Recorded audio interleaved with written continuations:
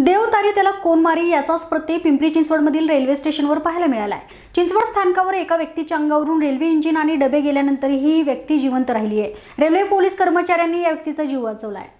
चिंचवड स्थानकावर एक व्यक्ती मध्य प्रदेशमधून नोकरी शोधायला पुण्यात आला होता, मात्र इथे देखील काम न मिळाल्याने त्यावर उपासमारीची वेळ आली।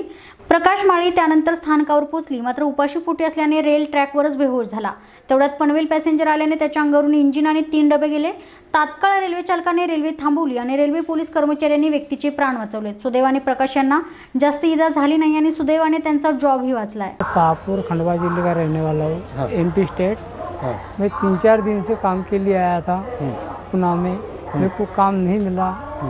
मैं इधर रेलवे स्टेशन पर आया, मेरे पास जो पैसा था वो ख़त्म हो गया। मैं इधर लेटरिन के लिए आया था, मेरे को चक्कर आया, मैं नीचे गिर गया। तो इससे वो ये पुलिस वाले जो है यही के होंगे, तो 2-4 लोग भी थे, उन्होंने मेरे को बाहर निकाला। वहाँ तक पहुँचाया, पुलिस ने यहाँ लाया, क्या हेल्प किया, नाश्ता कराया, चाय पिलाई। बस सर इतना मैं इसका नहीं बोल सकता। आज रोजी आम्ही पोलीस हवालदार 1103 बागुल व PC 273 वाळेकर चिंचवड स्टेशनचे दिवस आणि रात्रपाळी आम्ही कर्तव्यास असताना सुमारे 9:45 दरम्यान